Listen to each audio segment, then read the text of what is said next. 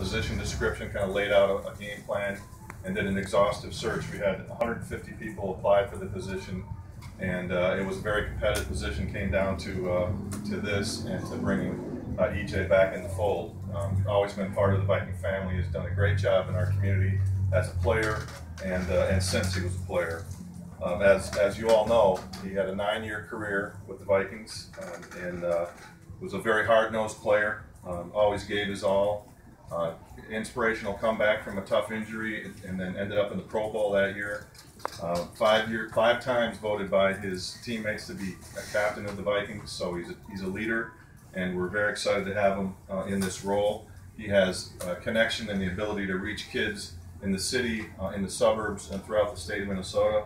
It brings instant credibility and visibility to this role and this position. So it's my honor this morning to introduce EJ Henderson as the Vikings youth football manager. EJ.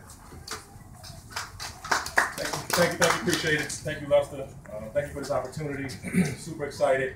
I've dealing with youth football with the Vikings since I was a player, and even after I retired. So this is kind of the extension of that, and I'm excited about it. Some of the things we'll focus on, one of the biggest initiatives that we'll focus on is player safety and health. Make sure the coaches, the parents, and the players know that the Vikings ownership are serious about that initiative. Another one is we really want to take some of our programming outside of the Twin Cities and hit the greater Minnesota area, so we can spread the Vikings message and spread the love about our sport and the love and the positive things that can come out of playing football.